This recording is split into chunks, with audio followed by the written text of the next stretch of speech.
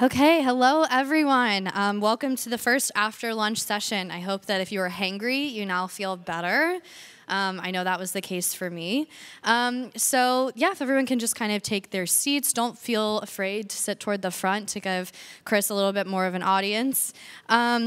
So Chris Blaisure, he's the Senior Director of Innovation at Elastic, and he's giving a great talk today about why sometimes going custom makes sense and how you can really leverage custom builds to increase innovation at your organization. So if you all will give a warm welcome to Chris, he's going to take the stage and take you on an innovation journey. Thank you. Testing, can you hear me? Perfect. All right, let's get started. So, little intro about me. Like you said, Chris Blaisure, Director of Innovation at Elastic. And so I just want everybody to know here, I'm just like each of you. I was either a system admin, I was a developer for a little while, I ran a small shop at one point, and when I got hired to lead a business systems team. We had CRM, we had finance apps, we had integrations and help desk. And then from there, we started up our PMO group, like you would imagine, as we started to grow. Data analytics, we started bringing in some of those capabilities, and an IT compliance group. I held that role through our IPO, which is a big milestone for software companies, and so a lot of celebrations there. And then I switched over to an engineering-focused role within the support group where we were building support automations. And we eventually moved that to a scalable solution. And then that solution is a lot of what we're going to talk about today, and we're talking about building. And that's what formed earlier this year. We transitioned, the entire group moved, and now we're an independent entity as an innovation group where we're building tools for what we call our customer success group, which is support, consulting, CSMs, and training. So that's a little bit about me and kind of the journey that we're going to talk about today. And so I was helping my daughter with her homework, 10-year-old daughter, and we were learning about explorers. And she was learning about Sir Francis Drake, how he circumnavigated the world to discover and increase geography, learning more about the oceans and charting it. And it was like a parallel to what I was trying to say in this presentation. It's like, in IT, what I see a lot now is that we're focused on budgets, we're focused on project management, but we need more explorers, and that's what this talk's going to be about. Being an explorer, willing to voyage into new worlds, building new things that are novel and better than the people that were before us. So today I'm going to walk you kind of through my journey, my voyage on the team. There's going to be some victories along the way. Yay, we launched a new application. There's going to be some defeats where it's like it doesn't work the way we thought it was going to work, and people telling us over and over again. And then maybe I can convince you over this 40 minutes together that there are some things worth the cost and frankly the risk of failure to become the business partner that all of our companies really need. And so I think it's a missed opportunity if I don't call this a fantastic voyage. RIP to Coolio, and anybody that remembers Dangerous Minds, one of my favorite movies growing up. And so in this voyage, we're going to start even before I joined Elastic. And so they had just moved to a new support system. We're going to call it Salsa Fork Service Cloud. Names have been changed to protect the innocent. And so on this platform, they said, okay, you're going to have case management, you're going to have milestones, you're going to have entitlements. And what that basically means is if a customer pays more, they get a little faster response from support. So the system's going to do all that for you. We also know that it's a general platform for automation that's going to help us be more. And, everyone's probably heard this speech, right? It's fully customizable, fully in quotes here, for branding, functionality, integrated management, all the stuff that we talked about. And so that's how it was right before I joined. So 6 months later, the VP of support wrote a letter. For this, I'm going to call it a manifesto, is really what it was. And he simply said, the system that we just spent months, years trying to get ready for, it's not suited for our technical use case in support. And that it limits us. In all the plans that we want to do in the future, this will be the limiting factor. And he said, in his eyes, we need to build our own solution. And so I'm taking that in. I'm kind of new on the team. This was my second week in the company that I got this. And I broke it down into two groups of issues that he was pointing out during this conversation. And one of them is this SSO, single sign-on.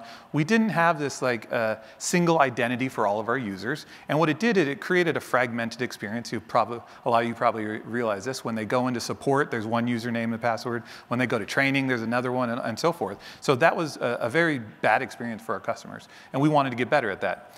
The other bullet point there around file uploads, this experience that they had to have with us, it was just lacking some of the things that we wanted to refine. And then finally, our branding was not consistent across those. So within this group, I thought these were things that we could solve. If we put enough effort in and we started looking at the requirements, we could do these on the current platform. But then there was these core platform issues that I just couldn't fix. And so these platform issues, it starts with Markdown. If you're not familiar with Markdown, it's just a form of typing that allows you to format it back and forth. And it's very technical language popularized by GitHub, if you use that. And so that's how our support engineers and our customers, they interact with each other. There's no support for that. It was not an option. Another one, there was no autosave. So imagine working a response to a customer for half an hour, 45 minutes. You go get a cup of coffee, you come back, and the browser froze. You lost all that work. And it was happening enough that it was a problem to our users.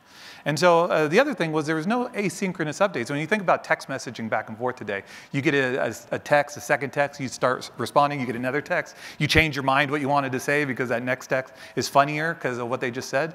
And so when you go through that the system doesn't allow for that. You have to refresh it. So this is just modern applications that they were not meeting our demands.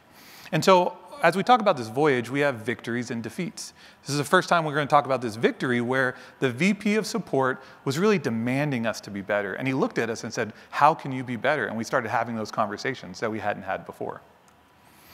And so I think about it this way. I'm a new director on the team. I'm kind of freaking out. Like we have this the SaaS-first world where we think about this good, better, best model, best of breed we talk about.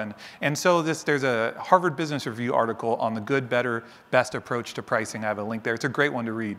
And it talks about the mental side of it and also like the offensive and defensive positioning of pricing. And it's a very interesting read because as a consumer of this is what I think about. You know, if you're already at the best solution with a top tier vendor, like what's next? Like where do you go to when you start getting pressed for these?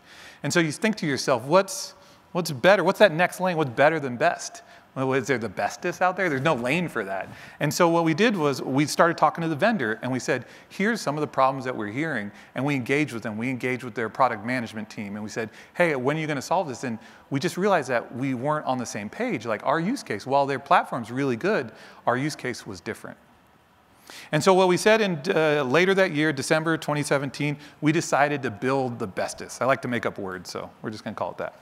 And so in December 2017, we made this project. We called it Dream Machine. That was it. It was an aspirational project. And so we had to start thinking about principles about how do we want to build it. So our first principle was make it dumb. Don't over-engineer it. When you start going down this custom path, you can get into rabbit holes really easy. So this is what we did.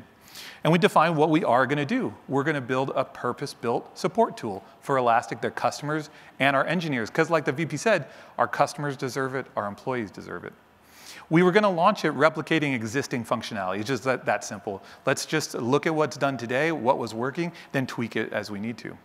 Initial release, when I said you could go customers or employees, we decided to help the customer first. Customer-centric business, that's what we did. When we started talking to people that we were going to build this, suddenly we had to start saying what we're not doing. In other words, we aren't going to build a solution to sell to our customers later. We're not Zendesk. We're not some of these other companies out there. And so we need to be very clear there. The other thing is that we're not replicating the CRM system that we already have. We want to rely on that as the system of record, right? We don't want to create another CRM system. That's not our competitive advantage. So this is what we stated. And so the defeat that we're going to mention here is don't call your project Dream Machine. Because what ends up happening when you name something like that, it can do anything. It's so aspirational. People would be like, is this going to close deals faster? Is it going to help me with my renewals? Is this going to make lunch? And we said, no, it's not. It's a support portal at first. We can help some things later on. We're going to influence renewals. But at its core, it's a support portal. And so the first thing you start doing, you start thinking about the staff that we need. And I don't know about you, but if somebody has a project, I suddenly don't have 10 new hires to hire. Like, I don't get that. So we started thinking strategically, how are we going to hire for this? And so the first thing we knew, we needed a product manager. And so this product manager was going to be responsible for end-to-end product management, understanding what the pain points are, building out sprints, milestones, and then ultimately launch plans. And so we talked around. We started advertising this to people within the team, and we identified somebody that was interested in doing this. They were a team lead for CRM, and they were a high performer who had never done this before, right? So you're putting this kind of faith. But we had faith in them, and we were going to support him and provide everything that he could to be successful. Then we knew we needed at least 2 engineers, one to focus on the back end, the API development, and the other one to focus on user experience, user design, and on the front end. And so we had these staggered a year apart from each other, and the back end started helping on other enhancements. We couldn't just dedicate to this project. We had to build other things at the same time. So we were constantly picking a little bit of prerequisite work while also delivering new functionality for other groups. Then what we did is we said, okay, if we're going to build it for support, let's get a little bit of help from support. So we identified a tech lead over there that was going to give us half of his time and help kind of give some oversight and make sure that we were building what support was looking for. Then we did a very similar thing on the CRM side. We identified somebody with strong API skills on that side, and they were interested in helping. And so we kind of negotiated and said, okay, half the time that they can help us. We didn't always use half the time, but we knew that there was some earmarked time if we needed help. So that was the staff that we built with. They built most of the tool. We had some people add later on to the team, but this was the core team that built 80, 90% of the system.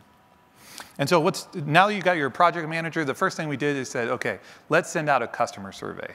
And so what we got was from this customer survey is really some interesting insights. We identified 4 places that customers said, hey, this is a problem.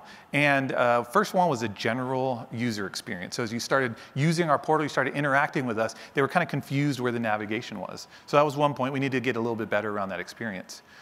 Like was mentioned in the manifesto, attachments ended up being a real problem. People didn't know where they went. They had to open a case first and then attach it. There were some fundamental problems with that process.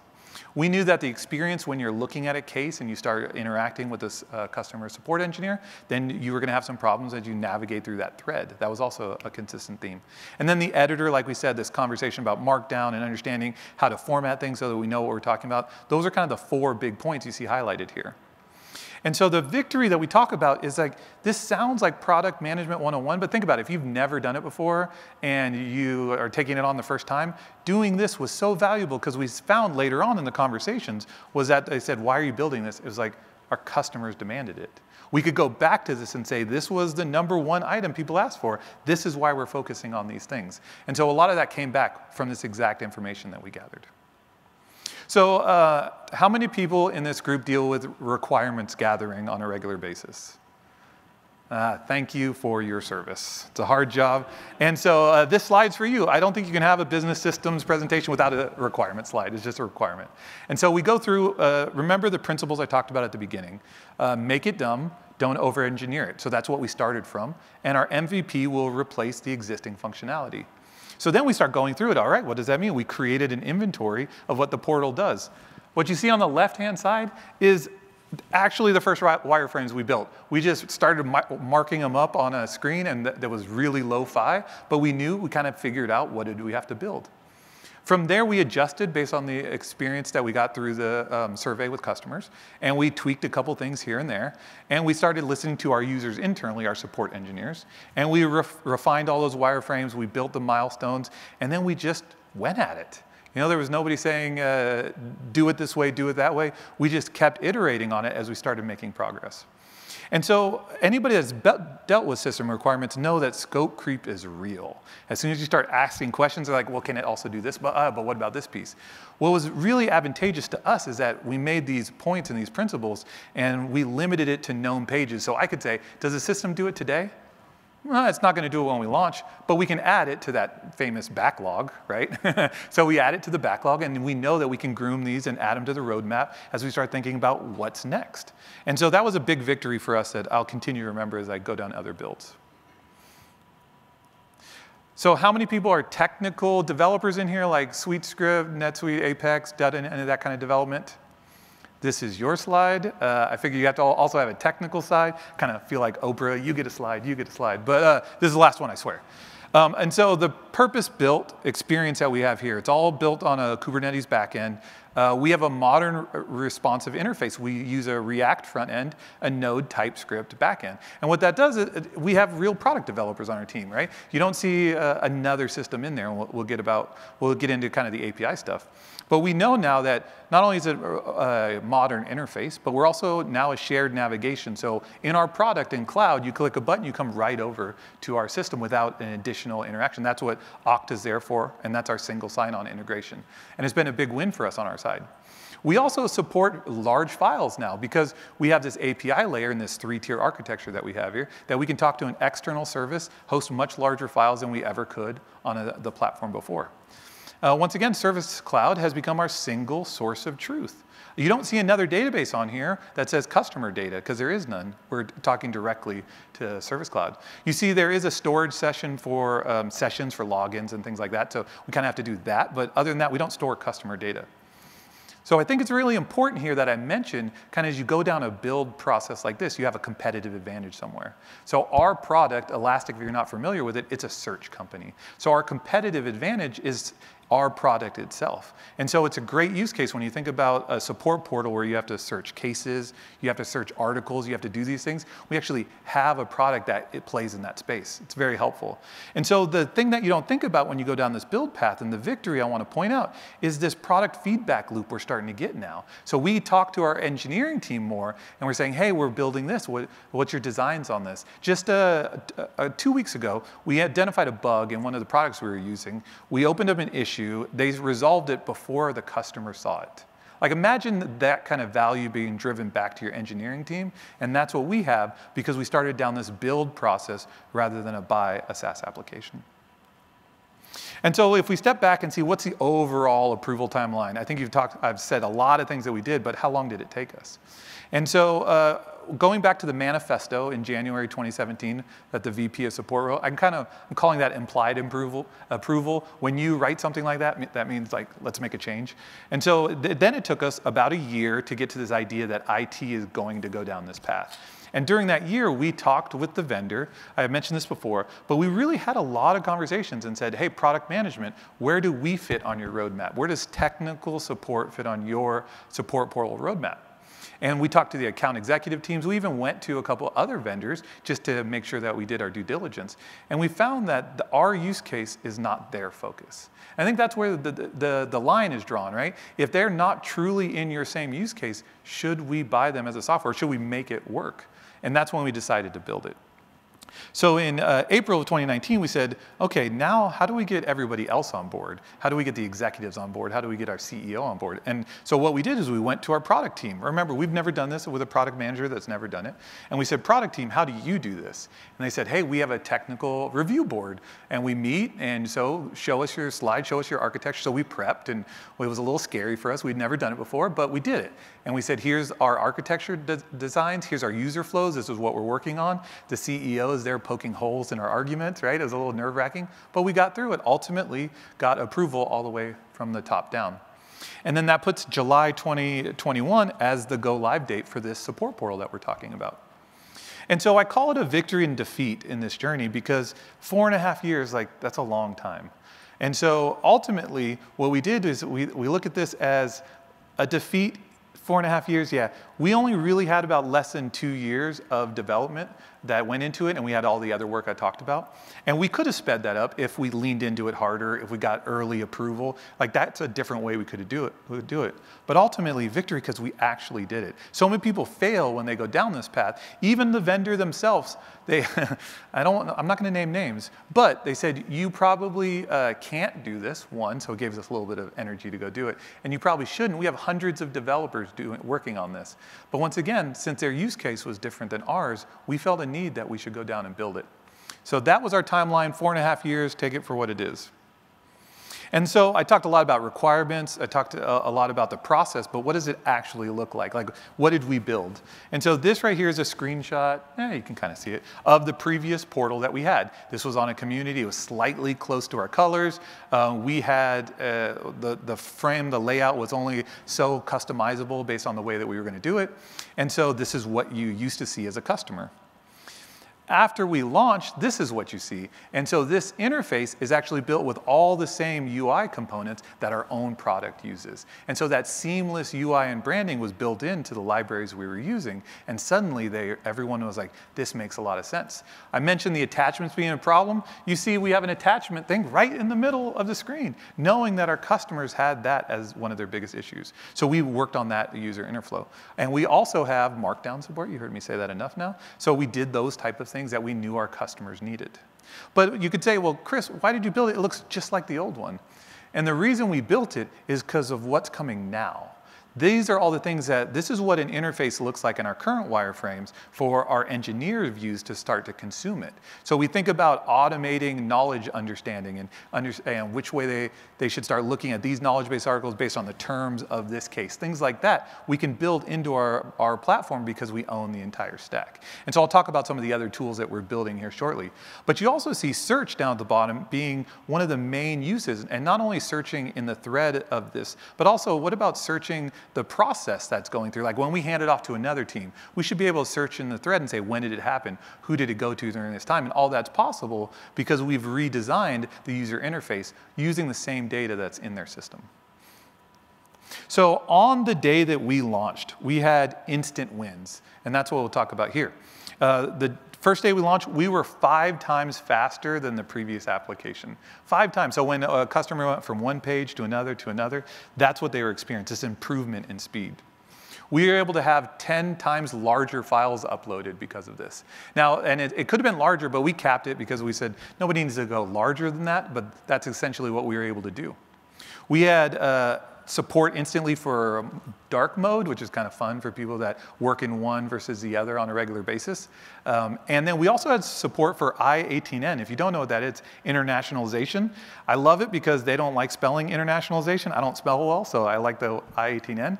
And now, so if somebody was to write a French article and they have French as their default language, we can automatically serve them up internationalized content.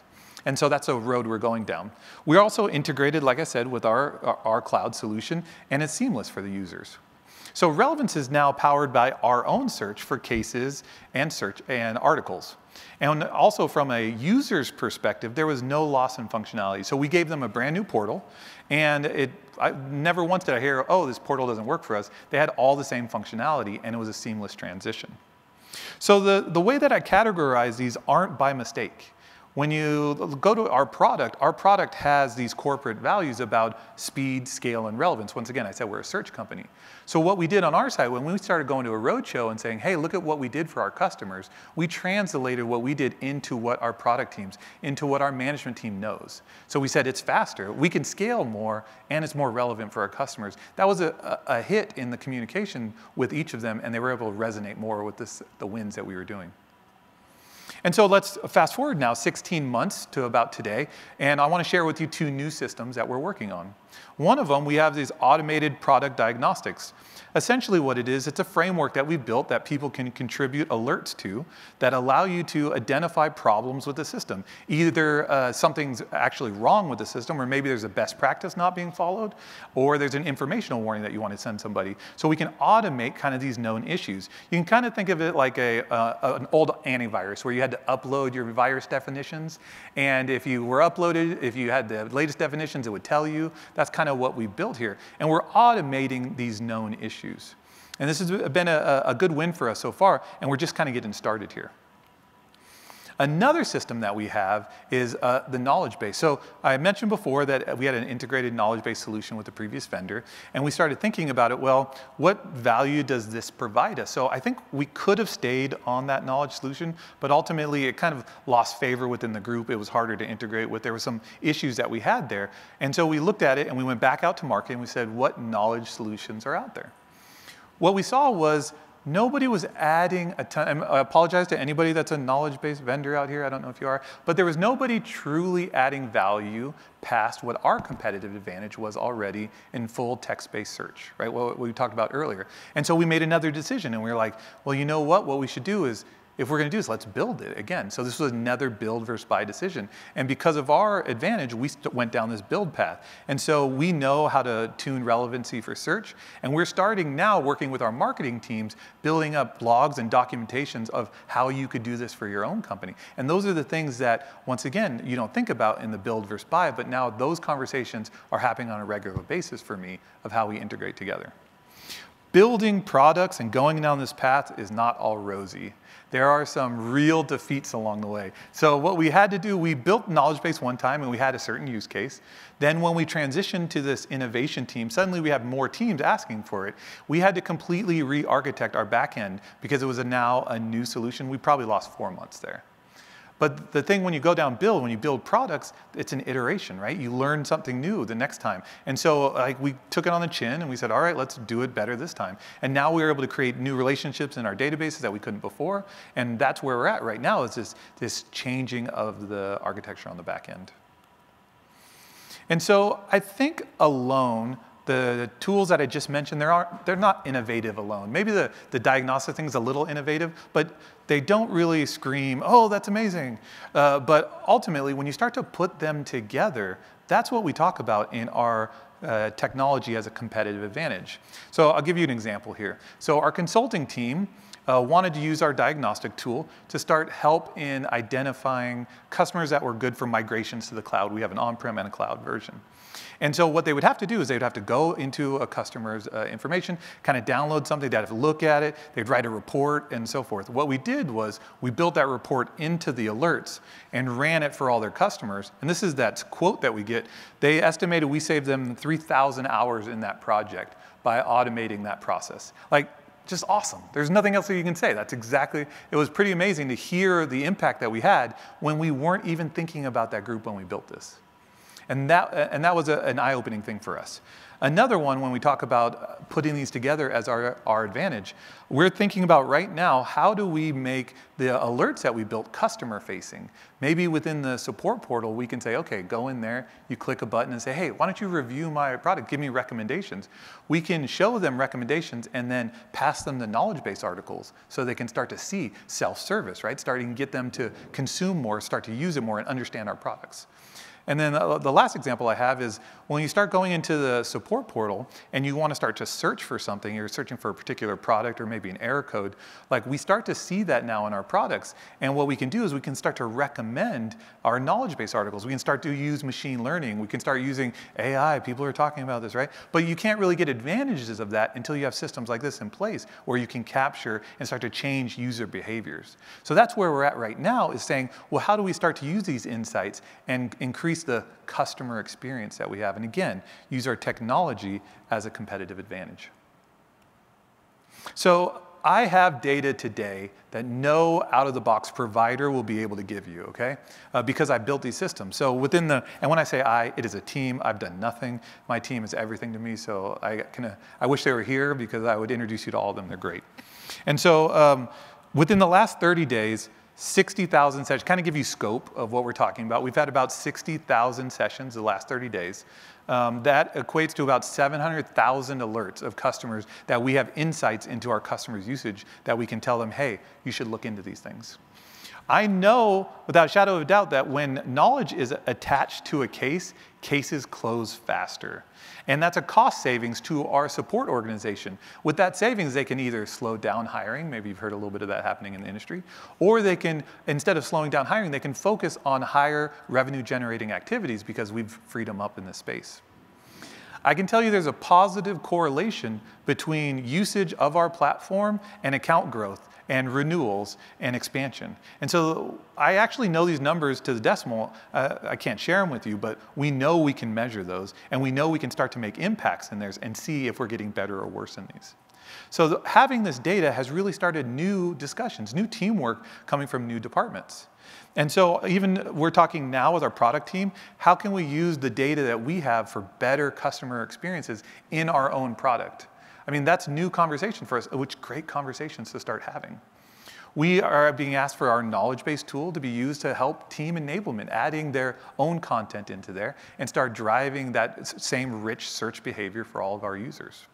And then we have incoming requests that we haven't even thought about because people started interacting with our platform and started seeing what's possible. We had one person had built a tool to compare version 7 to 8, let's say, and then they would show milestone, like what were the big features that came out there. They built it on a spreadsheet, and then they shared it with the group. And then what would happen is one person would be in the sheet changing a version, and another one would jump in the sheet, try to change a version, and like they would be stepping on each other's toes, and it was kind of a diminishing returns because it was starting to become popular. We, in a course of about 2 weeks, basically built that on our platform, and now everybody in the company can use that same tool to start to have conversation with their customers about the milestone differences between versions. And those are things that we didn't think about when we built it, but now that we have the ability to, we're doing that. So the victory here is about having that real data that shows financial impact. Maybe not just usage impact as well. It doesn't always have to be financial, but having that data to talk to your executive management, to talk to your boss and say, hey, this is what we're doing, this is how we're impacting either your bottom line or your top line. It's a gigantic win for us. So I think about this. In your next build versus buy decision, you start going through that. I think we all have the same thought process, going back to that good, better, best. And we think about what are the costs associated to it. So many of our executives are driving this way. And the costs are people costs on the build side. That's the foundational cost there. And, it's product management. Yes, we need to know that. Build times, we need to know all that. And then it's also who's going to support it. On the SaaS side, we look at the base as a subscription cost. Now, this isn't all the decision-making points. I just try to make a point here. And so on the buy side, we have requirements fit, we have vendor lock-in, also who's going to do support, how important is support to you as a mission-critical product. And so that's kind of what we see. And a lot of times, just subscriptions win out, right? That SaaS world. But we should have other indicators in here pushing this in the other direction when appropriate. And so think about your brand. Do you want to be just like everybody else on the SaaS platforms? Or do you want to be the best or the bestest? The word I'm making up. The data insights that we had, do you want those data insights? Are you happy with the data insights that you have in your current platform? Maybe you can get a little bit better there, but ultimately, you can't get to some of the data that I've already showed. The user experience, are you demanding more of your IT group? And does your customers, do your employees, do they demand more? That's the user experience we're talking about. And then finally, like all of these pieces, they really add up to being a business partner. It's not just that we're IT buying applications and trying to control costs. It's about how do we build that business partnership. And so I think there's not enough IT as in acronyms out there, so let's do another one. IT as a business partner here. Maybe it'll catch on. And so most of my career, I've kind of heard this term, IT as a cost center, IT as a profit. I think many of you might have heard that as well. And I don't really like it. It's mostly an accounting topic. I understand it. But to say that IT is all a cost center or all a profit center is not very accurate. It really depends on the role that IT plays within the organization. It can even be different by different applications. In some applications, you just can't make profit from it, right? You can't be that efficient, you can't be more efficient. At some point, you're just going to be a cost. And so I think that's what we should think about, that in aggregate as IT groups, we should start thinking about how can we just start to make a profit? Just start in aggregate, start having those conversations.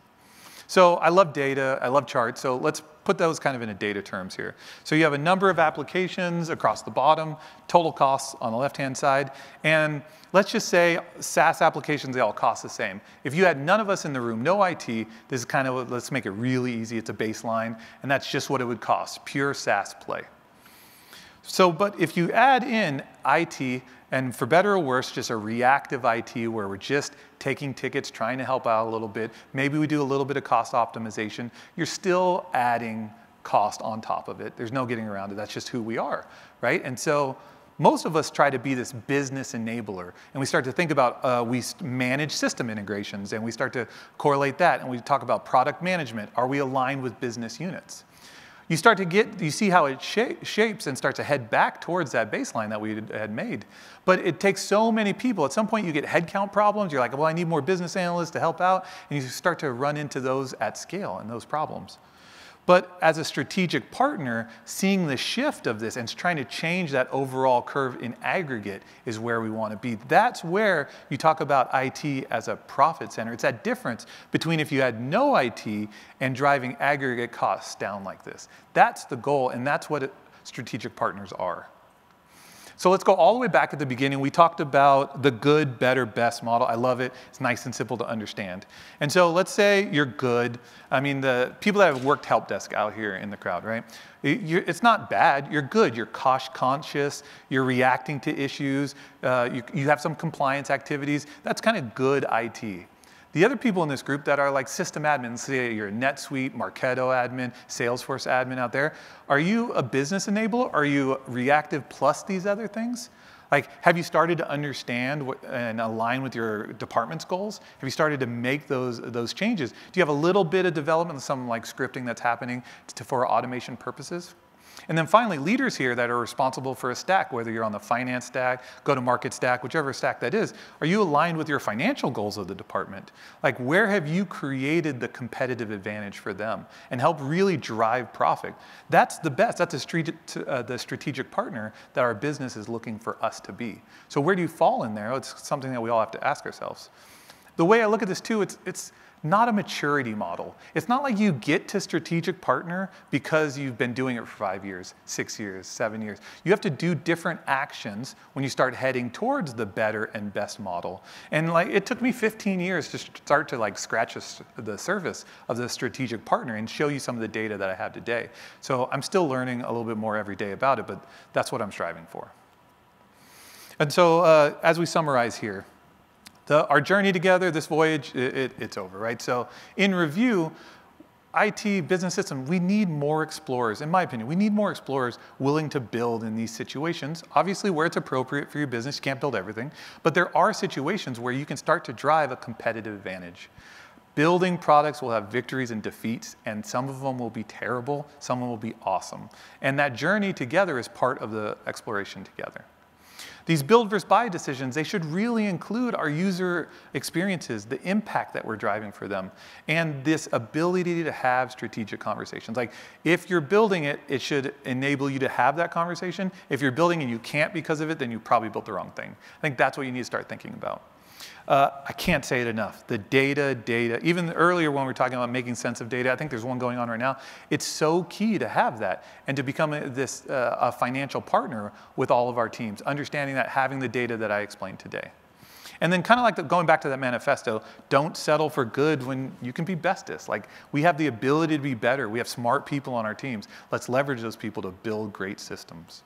And so for a little bit of continued reading, Mark Settle, who had actually presented in one of these conferences previously, had a small article on LinkedIn, What's Old is New Again, Build Beats Buy. It was really great timing as I was writing this. And there was a quote in there, and it says, a compelling opportunity for IT to add value by returning to its roots. Imagine that. 20 years ago, before the IT revolution, or the SaaS revolution, this is all we did was build. So I spent 40 minutes talking about doing something that IT used to do every day. And the difference in the technology advantage was your IT shop able to build a better mousetrap than the next one?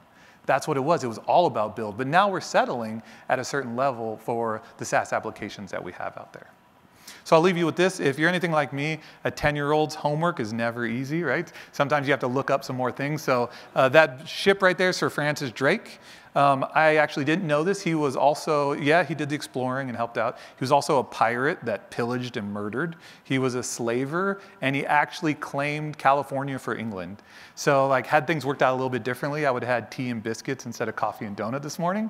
And I learned something new during that time. And so hopefully you learned something new here today. And thank you very much.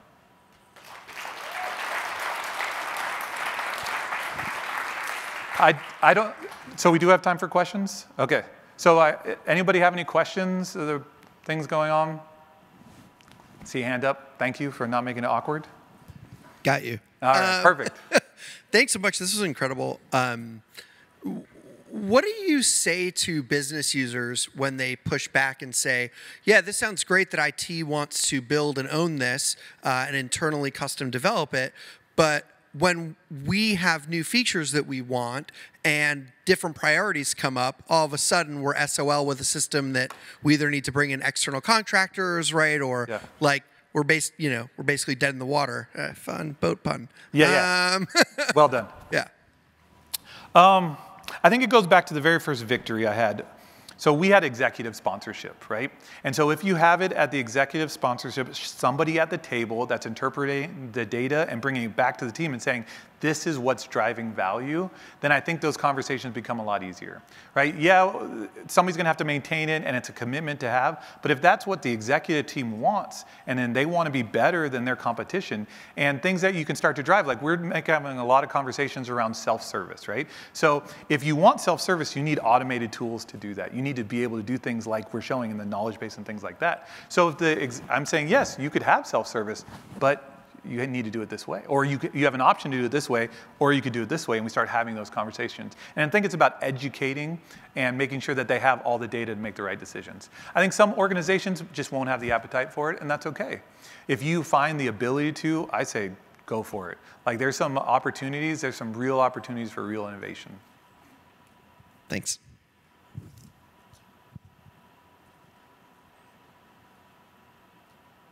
Anyone else? That? Bhaskar, thank you.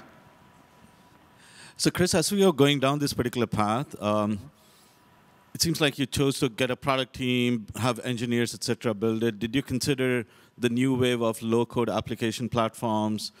Yes, no, why not?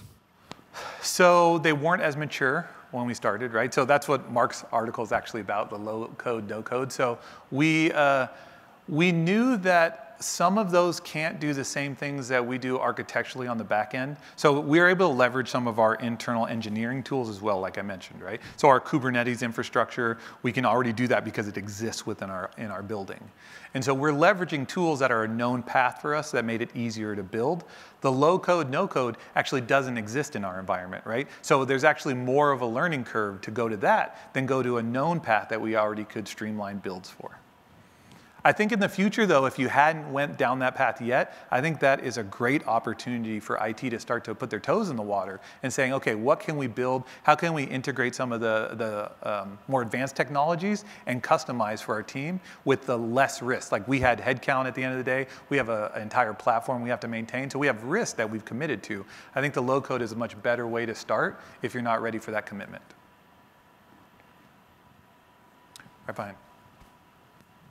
Thanks for sharing this build versus buy. One of the questions always come up about other peripheral systems which you need to do for, your example of a support case management, like having a telephony integration, having a chatbot, and all those things. So in your example, how did you address that? So a great example is we are working with a chatbot that we have on our website. And they said, well, you're not on Salsa Fork, right? You can't integrate. We don't have that out of the box. And I said, okay, that's fine. But do you have an API that we talk to?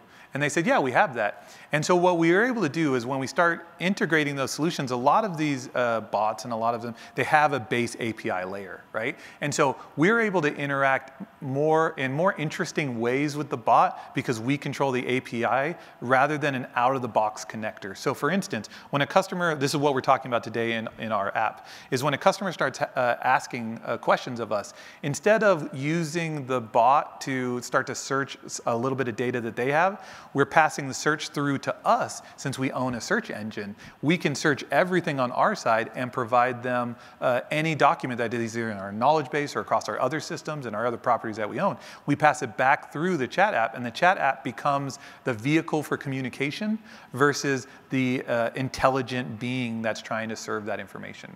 And so like we're integrating other tools that way in the way that we want to, because once again, the technology that we have versus how the vendor decided to do it. So it's been to our advantage so far. We'll see how it goes long term. Right behind you. So where would you draw a line when accepting to build? In your example, you were building a really nice UI layer on top of existing backend. If your customer said we need to build a whole new product for, let's say, recruiting because no SaaS application in market is good enough, would you take up that challenge to build something that complex? Is that your competitive advantage? Like I go back to that idea, right? And if you were in a market that was around this and you thought that you could, as IT, could provide a technical advantage because of building it, and there was appetite for that, and you could drive profit and you can be a strategic partner with the business because of that, then I would consider it. But I think in that case, there's a lot of SaaS players out there. What's your profit driver? What's the strategic conversation? I think those conversations are a little bit lower than what I would probably target to build because of that industry. So I think you go back to that same idea. How is what we're building creating our advantage and moving forward our strategic conversation? Sounds like that's time. Thanks, everybody. Yeah, big thank you to Chris. That was such a great presentation. So we really just have a quick 5-minute break. Coming up next on this stage, we'll have Mike Flynn. He's going to talk about how to enable a data-driven order-to-cash process. And I hear he got his kids involved in an experiment to make some kind of point, so that could be interesting to check in on. And on the other stage in 5 minutes, we'll have a presentation on how adopting a product mindset can help enable your business technology team to really achieve digital transformation. So track 1, track 2, and we'll see you all in 5 minutes.